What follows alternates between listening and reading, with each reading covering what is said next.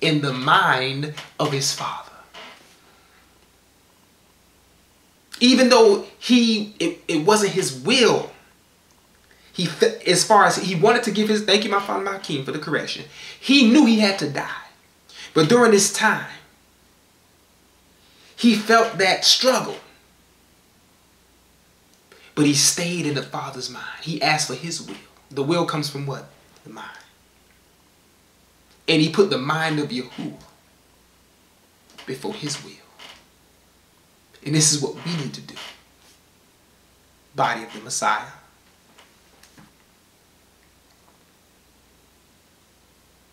Verse 40. And he come unto the disciples and find them asleep, and said unto Kepha, what? Could you not watch with me 1 hour? And you know, it's interesting because it's not that Kepha and the disciples were wicked. But what this shows, brothers and sisters, is that there are times in the body of the Messiah where there's certain times when we need each other. But there's some of us who are sleeping. That's powerful. So what Yahuwshuwa experienced, everything in his life, is a picture of all of us.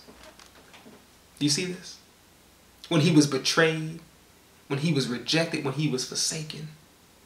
Do you realize it was a picture of all of us together, going through the sufferings with him? This is why Shaul said that we were to consider ourselves being dead with him, dead to sin, baptized unto his death. We were to consider those things.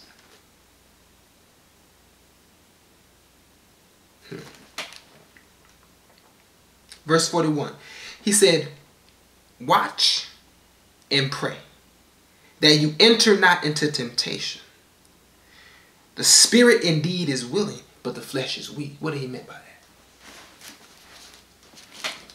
When you have the mind of Yahuwah, please help me, my Father, my King.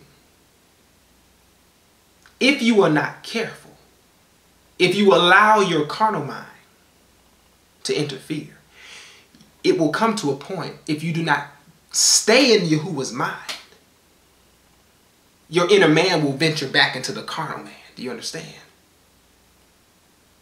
That's why that's why Yahuwshuwa said the spirit is willing, but the flesh is weak. Do you understand? We as his body, we have to stay in his mind.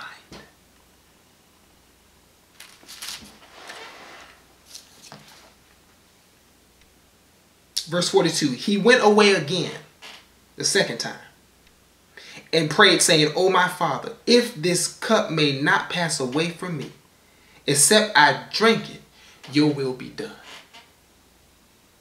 The cup, the sufferings that he had to bear. That was a hard thing.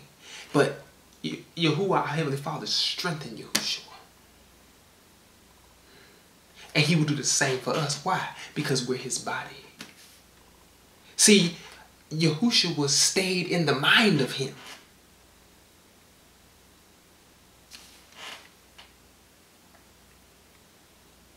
Verse 43, and he came and found them asleep again, for their eyes were heavy. And he left them and went away again and prayed the third time, saying the same words. See, wait a minute. Thank you, my Father, my King. That goes back to the parable he spoke. See, Yahuwshuwa was persistent. He wasn't babbling back and forth to our Heavenly Father, but he was consistent in his prayer life. Verse 45, then come he to his disciples and said to them, sleep on now and take your rest. Behold, the hour is at hand that the Son of Man is betrayed unto the hands of sinners. Rise, let us be going. Behold, he is at hand that doeth betray me. You see this? And there are times, all of us who have experienced these things in the body of the Messiah, where there was people within the body who slept on us. This is what Yahuwshuwa experienced. He loved his apostles. Even though there were certain times when he needed them, at that time, they were not there. They were there physically, but spiritually they were not, as they were supposed to be. But they grew. And these are the things that we are experiencing. There are times when many of us are not standing in the gap for one another as we should, my brothers and sisters.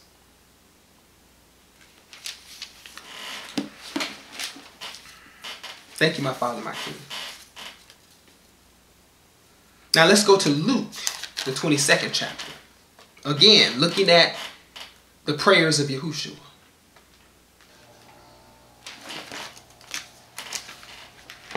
This is powerful for those of you who choose to really see it. Because this is one of the things that are hindering us, body of the Messiah. We have to allow Yahuwshuwa to be manifested even in our prayer life. You understand? Luke chapter 22, starting at verse 39. Listen, my brothers and sisters. And he came out, Yahuwshuwa speaking of Yahuwshuwa, and he came out and went as he was wont to the Mount of Olives, and his disciples also followed him. So it's the same scenario, but we're seeing it at a deeper vantage point. Listen. And when he was at the place, he said unto them, pray that you enter not into temptation. So he was encouraging them and warning them that so that they would not go into temptation, to stay focused in the mind of Yahuwah. This is why he told them to pray. And he was withdrawn from them about a stone's cast, and kneeled down and prayed, saying, Father, if you be willing, remove this cup from me.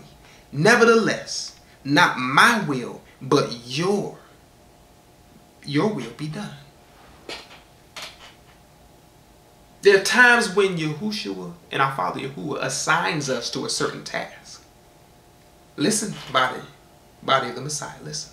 Because many of you, all of you, thank you, my Father, my King, all of you are experiencing this. There are times when Yahuwah puts us in certain positions that there's struggle to the point where we do not want to, we don't know if we can go on. But if you stay in his mind, he will strengthen you as he did Yahuwshuwa.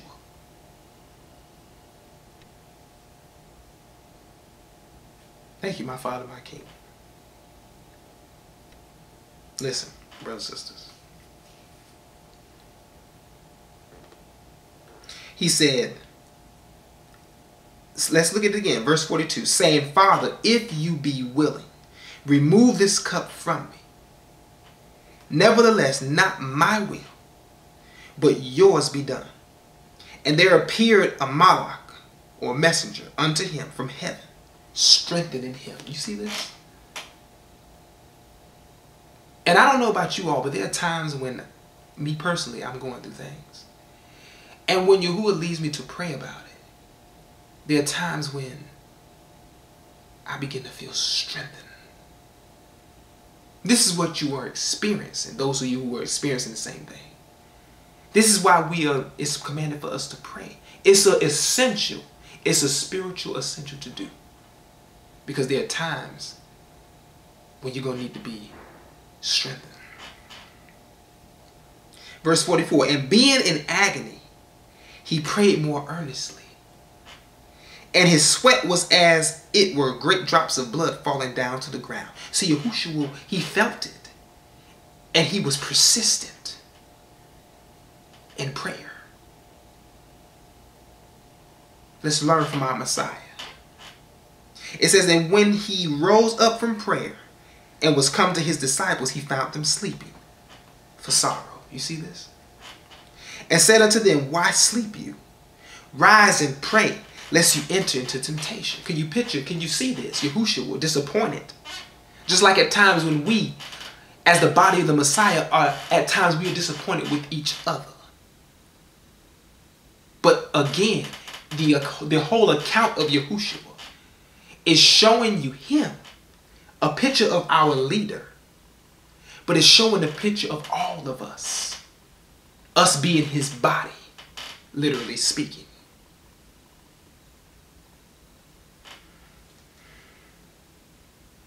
Verse 47, and while he yet spoke, behold, a multitude. And he that was called Yehuda, one of the 12, went before them and drew near unto Yahuwshuwa to kiss him.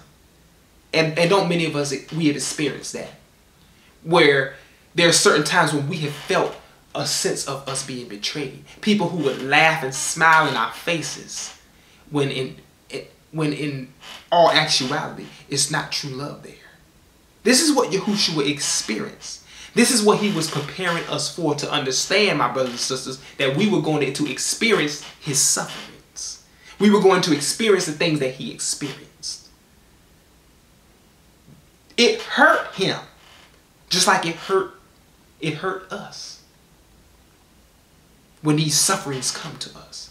This is why we have to remember the prayers of Yahuwshuwa. That's powerful. So even though he endured that, he had to be strengthened. Let's go to Luke chapter 14, my brothers and sisters. And let's look at this account again from a different vantage point. Still harmonizing together, but a different vantage point.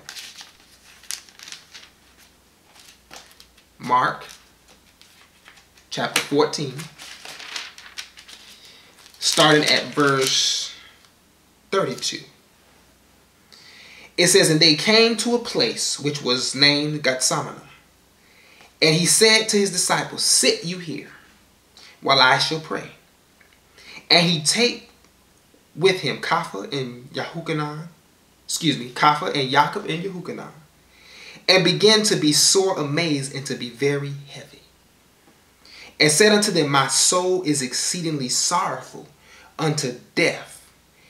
Tarry you, or wait you here, and watch.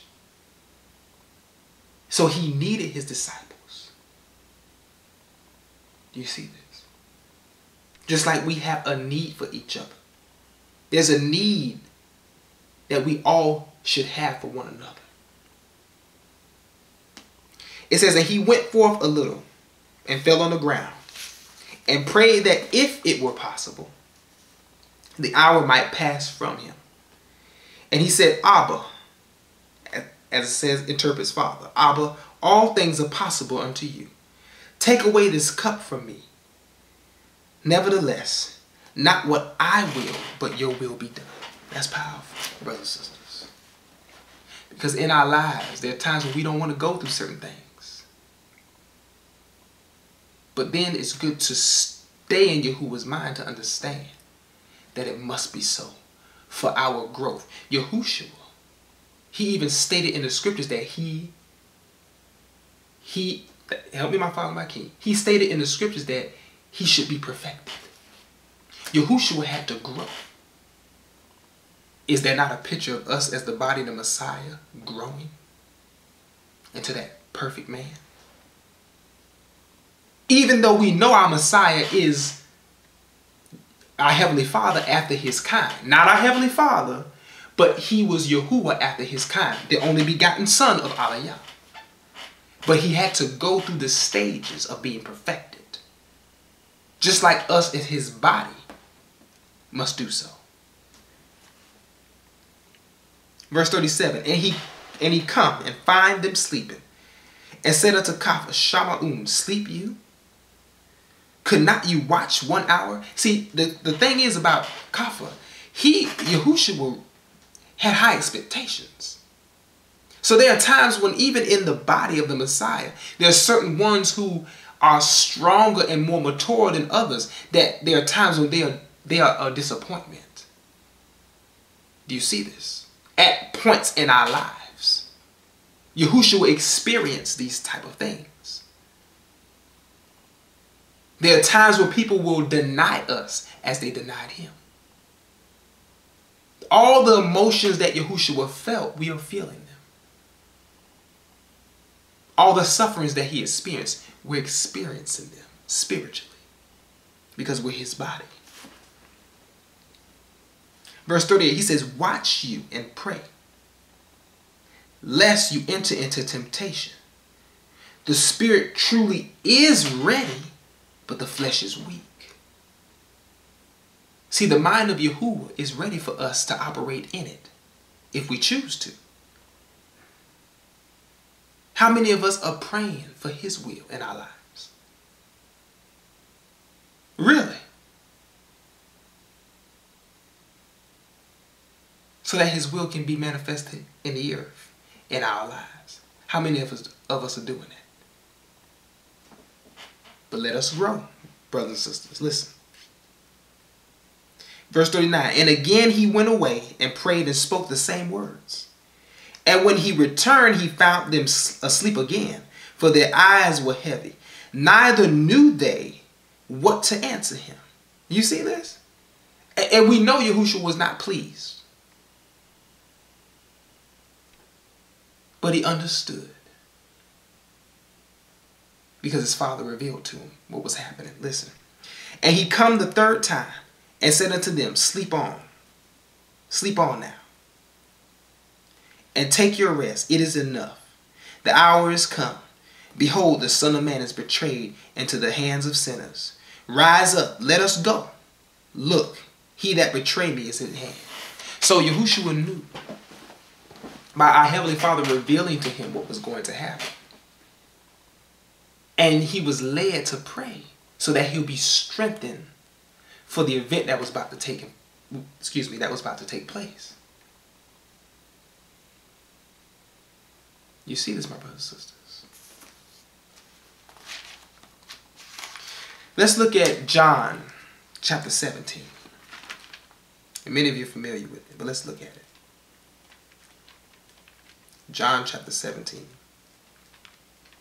As we look at the prayers of our Messiah.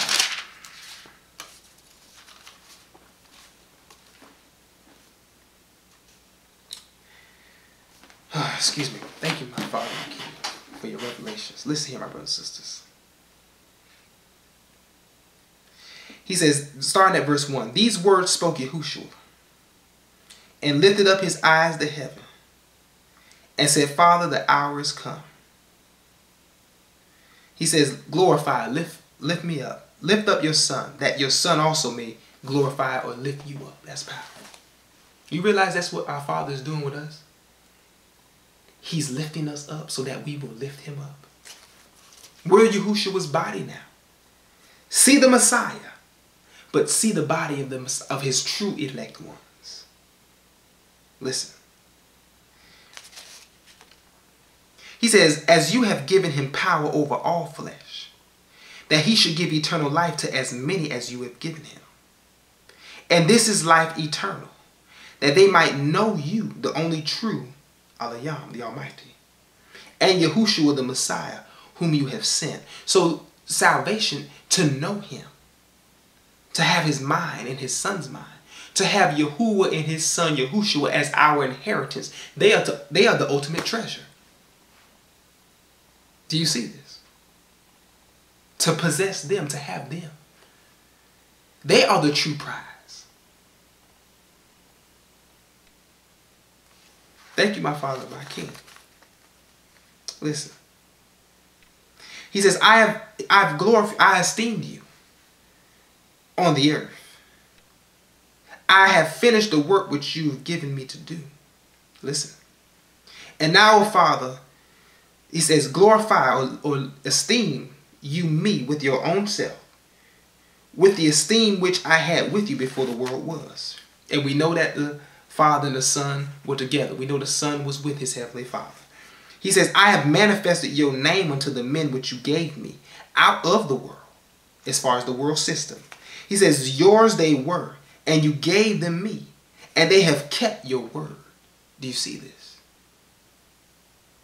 The Father has given an inheritance, which is us, which is his body, to his Son. He says, now they have known that all things whatsoever you have given me are of you. For I have given unto them the words which you gave me, and they have received them, and have known surely that I came out from you. Do you see that? And they have believed that you did send me. What Yahuwah is what he is specifying to his heavenly Father. Do you realize this? This is the whole salvation process. All of the disciples, the whole body of the Messiah will experience this. To believe that the Father sent him. To receive his words, which is the words of our Heavenly Father. To receive his name. To know him. This is the spiritual bread, the spiritual fish, the spiritual egg. This is the spiritual needs that we need for our salvation. The Ruach HaKodesh. This is what we need, the mind of him. Listen, my brothers and sisters. Please. It says, he says to his heavenly Father. He says, I pray for them. I pray not for the world, but for them which you have given me. For they are mine. That's powerful. Can you feel the passion here? Yahuwah is claiming all of us. Do you see this? We belong to him and his heavenly Father. Verse 10, he says, and all mine are yours, and yours are mine. And I am glorified, I am lifted up in them. Do you see that? My brothers and sisters, do you see that? When we allow him to be manifested and to be seen through our vessels, do you realize that he is being lifted up? That's when he's truly being seen. Not just a facade. Listen here, it says, and now I am no more in the world, but these are in the world, and I come to you. He says, set apart, Father, keep through your own name those whom you have given me, that they may be one as we are one. See, Yahuwah was asking for the unity. And it's happening. This is what our Heavenly Father is doing. He's bringing us all together. But it's going to be those who are going to be separated among us. You see this? He says, while I was with them in the world, I kept them in your name. Those that you gave me I have kept, and none of them is lost, but the son of perdition, that the scripture might be fulfilled. We have to understand and realize that there will be casualties in this walk. There will be some that shall be lost. But Yahuwah experienced it. You see this?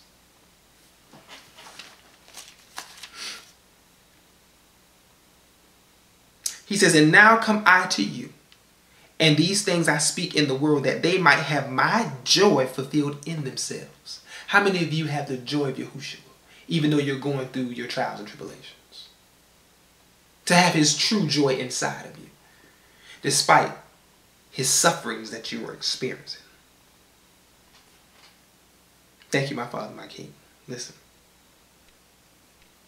He says, I have given them your word, and the world have hated them, because they are not of the world, even as I am not of the world. What Yahuwah is saying is he's not a part of this world system. And so when we receive the Father's word, and we are born again, we begin to become disconnected from this world system. And as a result of that, my fellow bodies of the Messiah, you're going to be hated. For those of you who are truly being disconnected from this world system. Does not mean that we are not to interact amongst the people that surrounds us. But as far as the desires of this life, Yahuwah is beginning to cleanse us of these things, to prepare us for his kingdom. Listen, my brothers and sisters. He says, I pray not I pray not that you should take them out of the world, but that you should keep them from the evil, from the trouble. Because Yahuwshua recognized that his body was going, even though he was going to his Father, his body was going to have to still endure, which was his disciples and his future members, which is us. For those of us who are faithful, we have to endure. Do you see this?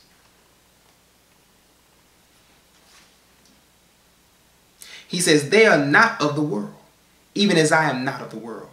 Separate them or sanctify them through your truth. Your word is truth. See, his truth will separate us. When his truth really comes, it will separate us. Listen. He says, as you have sent me into the world, listen now to this revelation. As you have sent me into the world, or the world system, even so have I also sent them into the world, or this world system. See, when Yahuwshua left, he left his body behind. His spiritual body, which is us. He left us behind, but he's working with us. Him and his Father. Do you realize Yahuwshua is suffering with us still? He's ruling well by his Heavenly Father, but do you realize he feels what we feel? And he's waiting for that latter rain. He's waiting for us to be mature, for us to grow into that full stature of him. You see this, my brothers and sisters?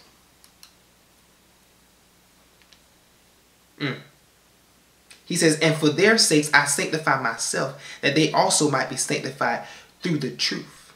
That's powerful. Do you see this? Neither pray I for these alone, but for them also which shall believe on me through their word. That's powerful, my brothers and sisters. We as the body of the Messiah need to continue to grow in our Messiah and his Heavenly Father. And to consider the prayers of Yahuwshua. I love you all.